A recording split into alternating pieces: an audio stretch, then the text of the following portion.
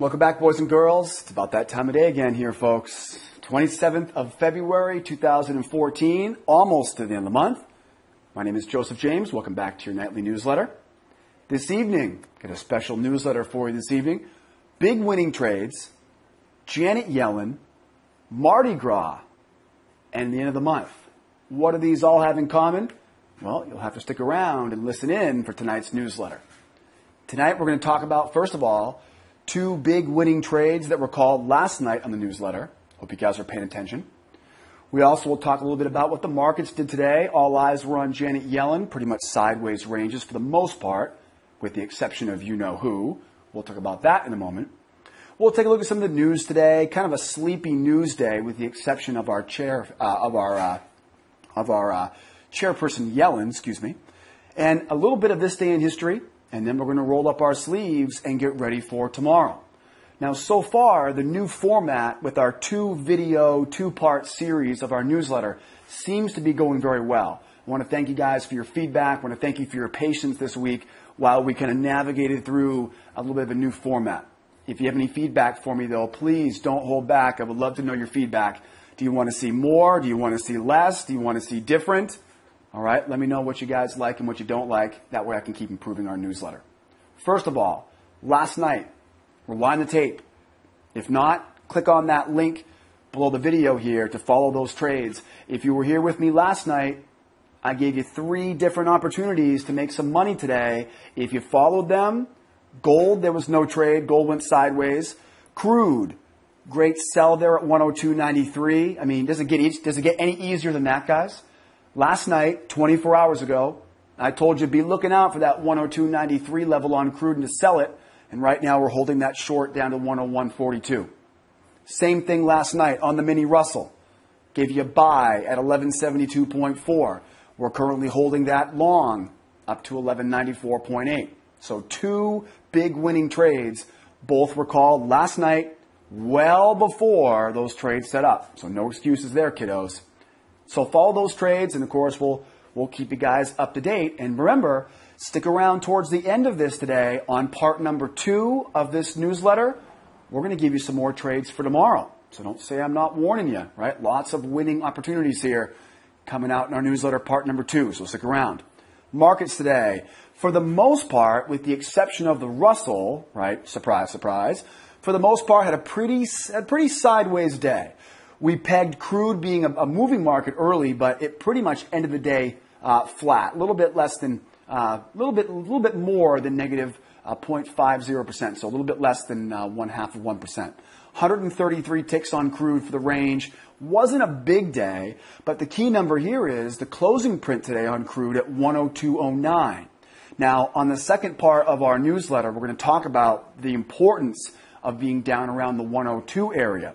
If you remember last night, we thought we were in store for some higher prices today, but that didn't happen. So 102.09, a very important closing print today on the black gold. Make sure you stick around for the second portion of the newsletter where I'll talk about what we're going to be using with that number for tomorrow. Gold, again, very small ranges today, 124 ticks. This is a very small range for gold. And you can see gold finished the day today just down 0.13%. So 0.13% in the negative, pretty much a flat day on gold, and we still keep hovering around that 1331.5 area on gold. Mini Russell was, again, the big mover of the day today, and really today, not a very big move, but we still continue to find great trading opportunities on the Russell and the other E-minis.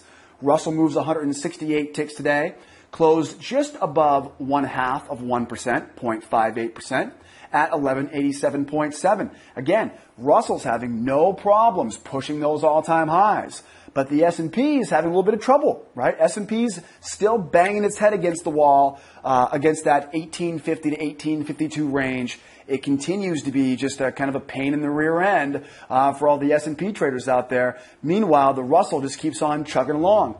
People always ask me why I trade the Russell instead of the S&P. And I always explain to them, I don't care where I make my money. I don't care what market I trade. I'm looking for a market that is a balance between volume and volatility. Because usually it's one without the other. Want a good example?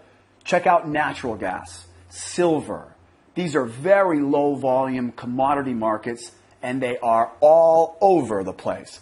Not enough volume, too much volatility. Then you go to a market like crude oil or Russell. Not too much volume, just enough volume to keep it volatile, but not all over the place volatile, right? So the lower volume markets, again, markets such as mini crude, mini gold, right? Those are really low volume markets. When I think of low volume, I think of silver, I think of copper, I think of natural gas, right? I think of illiquid markets that are just excessively volatile, right? Wheat comes to mind. So without much volume, we get a lot of volatility. That's dangerous, okay? All the kids at home, just because you see the chart going like this doesn't mean you can trade it, okay? Be careful on those illiquid markets, all right? We'll talk more about that in training. So you've got some markets that are low volume, high volatility, and then you've got other markets on the opposite side of the spectrum, which are high volume and low volatility. Which would those be? Euro, bonds, in Germany, the Euro stocks, right? Some of the high volume equity markets, the S&P. S&P would definitely be one of those high volume, it's the most traded market in the world, high volume, low volatility. So I want something in the middle. That's why I trade crude, gold, Russell. I do trade euro, but it's the only currency I trade. It's the one that trades the most. So crude, gold, and Russell have that balance. Not too much volatility, not too much volume, just enough there to make the market move, but to make sure still there's liquidity, right? And liquidity is important because like a market like natural gas, if you're stuck in that trade short and it's going higher, you're not getting out of that trade, right? You are done, right? Broke. You're going to go belly up and blow that account. So be careful with illiquid markets, but that's why I trade the Russell instead of the S&P. Again, I don't care about a trade. I just want the market to move. And I want it to move in a way that's still safe for me to trade, and most importantly, safe for you as one of my students to trade. So markets today, relatively sideways, relatively flat. I think they were saving their energy for Janet Yellen, right? Pretty much we assume today, well, let's back up. Yesterday what happened? Russell, remember yesterday's Russell? Huge range. So today we're expecting a range-bound morning on Russell, and it started that way, but towards the end of the morning it just jumped. So there were some situations that we were expecting. Gold was sideways this morning. Crude opened up right in the middle. Actually, crude opened up at the highs and tumbled in the middle. I'm going to go over all that in the charts, though, in part number 2. Today's news. News was mixed today on the economic news front. We came in, we had durable goods orders, not as bad as they were expecting. Today was a good example on durable goods, luckily I'm not an English teacher. But durable goods orders, they were expecting negative 1.7%. They got negative 1%, right? So it was not as bad as they were expecting, right? Sometimes bad news can be seen as good news. And right now, all these manufacturing reports, if you remember, this bad weather has really put a hamper on these manufacturing reports. So there is a glimmer of shining light here in the durable goods orders because the core components of the durable goods orders were growing. And that's what we needed to see. We needed to see that there was going to be a light at the end of the tunnel here of all this bad weather and all these doomsday news reports. Jobless claims came out higher than expected. Very interesting as we go into next week's non-farm payroll report. Remember, jobless claims towards the end of the month are pretty interesting, pretty important, and we're going to be kind of hanging our hat on those for next week's for non-farm payrolls. So higher than expected. It was pretty much flat, pretty much within expectations. So a bullish durable goods orders. I think the durable goods orders really gave all the speculators out there a little bit of a pat on the rear end saying it's going to be okay. We're going to get through this bad weather. And then we heard from Janet Yellen. And Janet Yellen was what we assume was most people were waiting for this morning. And I got to tell you, I haven't been around on this planet very long. I'm only 32 years old. So I came in, when I graduated high school, we were still dealing with Greenspan, right? That crazy, you know what. Then, of course, we had Ben Bernanke, right? He, of course, had 2 terms. And then now we have Janet Yellen. So out of all the Fed chair people, I got to say, Janet Yellen, I kind of like her. I don't know. I don't really know that much about her other than her policies and what she's voted on in the past. But watching the broadcast today while she was speaking, I kind of like her, right? I don't know what that means to you guys, but she comes off as being a very approachable, very smart woman, and she clearly doesn't have an ego, which I thought was pretty relatable. You know, nobody wants to see a politician with a bunch of ego. And it was interesting to see today how the Senate Banking Committee, they're a bunch of human beings just like us. It was kind of cool to see Janet Yellen sitting in front of the Senate Banking Committee. Remember, this Senate Banking Committee, these are the guys that grilled Geithner for 6 months. I mean, these guys are sharks. They're paid. Their job is to tear Janet Yellen apart. And they were very nice and very kind. And it was a very interesting scenario. It was almost like, for a moment there, I thought I was just watching normal people and not politicians with their masks and their egos and fill in the blank. But basically, Janet Yellen today, we were honing in on her testimony today. Not necessarily the testimony, but it was the live Q&A afterwards, right? You're not going to get anything out of the testimony. The testimony is printed out the night before, but the Q&A afterwards, this is where anything can come out of her mouth. And so we heard her say basically everything we thought she was going to say today. First of all, blame it on the weather. So the first question was, are all these bad news reports, are these because of the weather? And so her reaction today was absolutely. In the short term, this is definitely weather, right? Weather affected. But she did comment, though, to say that the weather hasn't been that bad the past few weeks. So the next few months, if those news reports don't rebound, then we're going to have some cause for concern, right? Again, we pretty much assumed that's what she was going to say, but I was curious to see kind of the tone and what was between the words, right? What she didn't say. What was also very, very interesting that she said today was she pretty much blamed a lot of the problems on Congress. Now, how quickly we forget. Remember that little snafu before the debt ceiling thing where we actually shut down the government? Remember that? We sent out and put fences around all the national monuments and, right, really upset all the veterans. Remember that little deal back then? Of course, how could you forget? Right? We turned off the government in the United States. They're saying right now that cost us almost 2% of GDP. 2%. Right? That's a lot of money.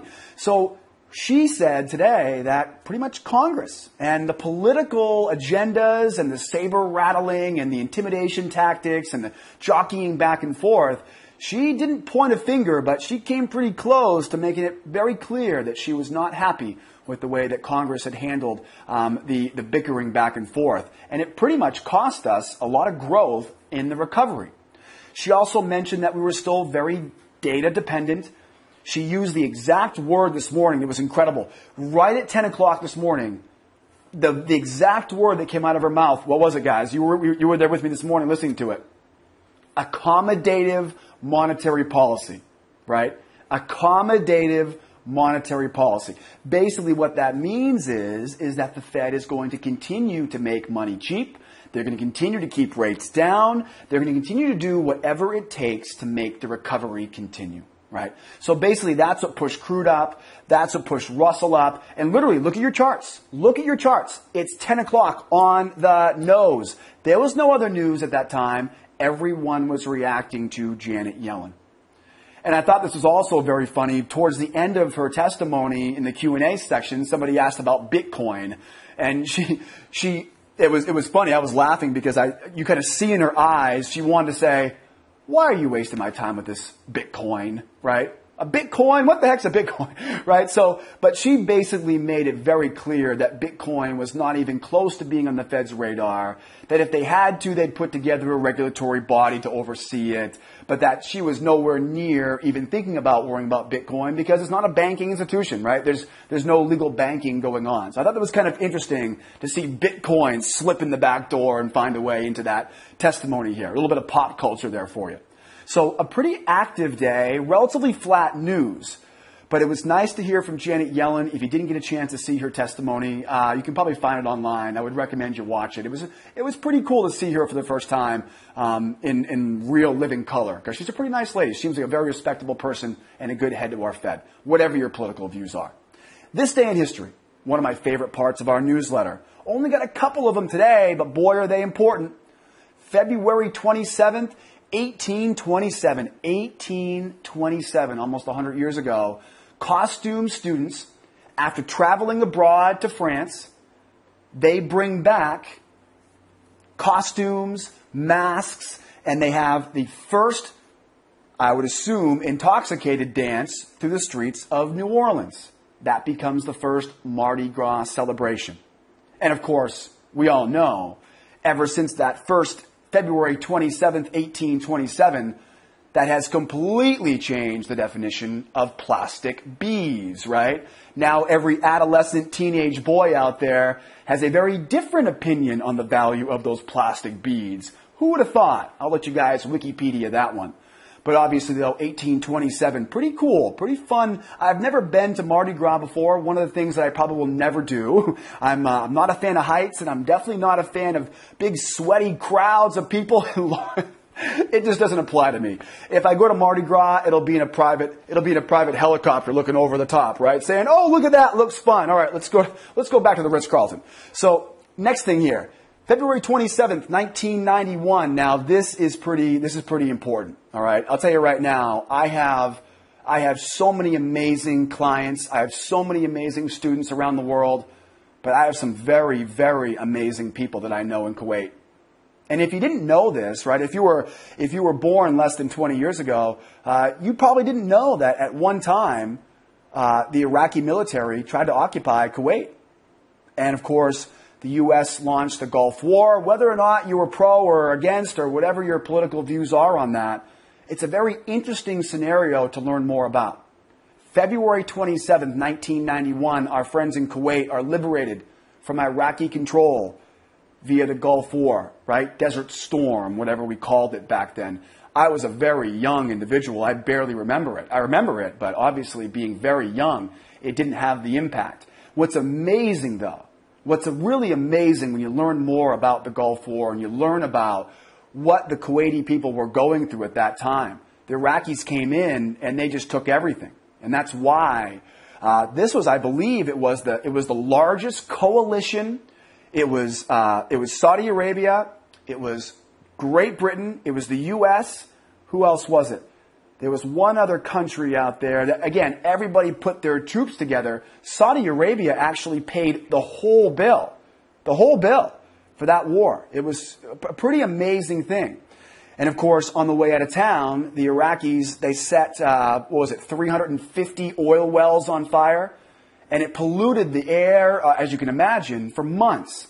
It was a horrible disaster area there in Kuwait. But boy, I'll tell you, what an amazing story about freeing the country of Kuwait, right? Very interesting and amazing people out there. So to all my friends out in Kuwait, happy birthday to you today, right? 1991, boy, time flies. Now, before we finish up today, let's get ready for tomorrow. We have a very important scenario unraveling tomorrow. First of all, tomorrow's the end of the month. The end of the month, the end of the quarter, the end of the year, the end of the day, the end of the week. Tomorrow is the end of the week and the end of the month of February. That means what? Desperation trades. We're going to have all those traders that have to get things accomplished before the end of the month. And then guess what? Next week, we got the beginning of the month. Just the same thing. Lots of volatility, lots of volume entering and exiting the market. We definitely are excited for tomorrow, end of the month, end of the week. We also know tomorrow, starting this evening, in just a few hours, we have news coming out of Japan. We have a whole slew of economic news starting just before 7 p.m. Eastern Time tonight. So if you thought you weren't going to get any trades overnight tonight, think again. We've got one of the world's largest economies out of Japan with lots of news coming out tonight. Then we roll over into Europe. We got the UK home prices at 2 a.m. Eastern Time. Now remember, earlier this week, we saw record-breaking home loan approvals from the United Kingdom. Tomorrow morning at 2 a.m., we're going to hear from the home prices. It'll be very interesting to see if those home prices are following the approvals for the mortgages. Then we move into Europe, 5 a.m., consumer prices in Europe. So we got news tomorrow at 2 a.m. in Europe, 5 a.m. in Europe. That's going to be great for you guys trading the London session tomorrow morning. And then, of course, we go into U.S. Tomorrow we get a bunch of news here in the U.S., but the headline number tomorrow is 8:30 a.m. GDP. Be very interesting to see what the gross domestic product looks like quarter to quarter tomorrow morning at 8:30. Then we've got 10 o'clock consumer confidence. We got a bunch of little news events there. That'll be on the blog here for you this evening. So, as we talked about it, heard from Janet Yellen today. Pretty much sideways ranges. Again, E-minis still nice and bullish out there right now, so make sure you buy those pullbacks. Very good day, though. We made a bunch of money in the trade room today. Literally, we made close to $1,000 today before 10 a.m. I mean, it was easy money in the room this morning. Congratulations to the students out there that made money with us this morning. And if you didn't make any profit with us, if you missed the trade room today, what are you waiting for? Come out and see me tomorrow. 8 a.m. Eastern time, I open up the trade room. We do training every day at 11 o'clock, 11:30. And tomorrow's a Friday, so we'll be finishing up a little bit early, right? We'll take off a little bit early tomorrow on Friday. You guys have a great weekend, but we're not done yet, though. We're not done yet. Don't leave me now. If you want to make some money with me tomorrow, let's grab a look at some of these charts, and let's see what levels we have to work with. I've already given you a total of 5 winning trades this week. This week alone. 2 last night, 3 the night before. All right? So don't go leaving me now. Stick around. Below this part number 1 video, scroll right on down. You'll see part number 2. We'll roll those sleeves up, grab some charts, and get ready for the end of the month. I'm excited. I hope you are too. Hope you had a great week with us this week. Thanks for watching again. And don't forget, send me your feedback. I want to make sure we keep getting better every time we do the newsletter. Let's get started.